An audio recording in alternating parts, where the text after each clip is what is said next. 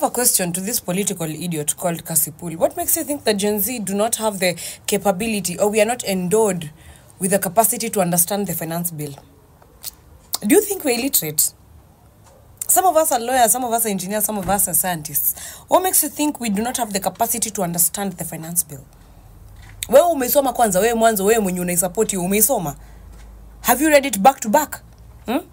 And my next question goes to this misogynistic pick me called Karen Nyamu. Okay, sawa, wewe uaffectiwi juu unatumia tampons.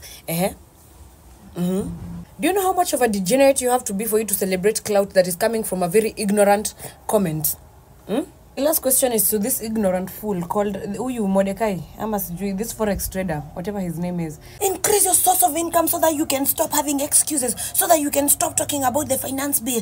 Do you know how stupid you sound? You are a coward and a fool. And if no one has told you that today, let me be the first one to tell you. Fungua your TikTok comment section. You had a lot of fucking mouth telling us how women we are not supposed to date men who are, politically aware because wanafaa ku increase the sources of income. Fungua your comment section.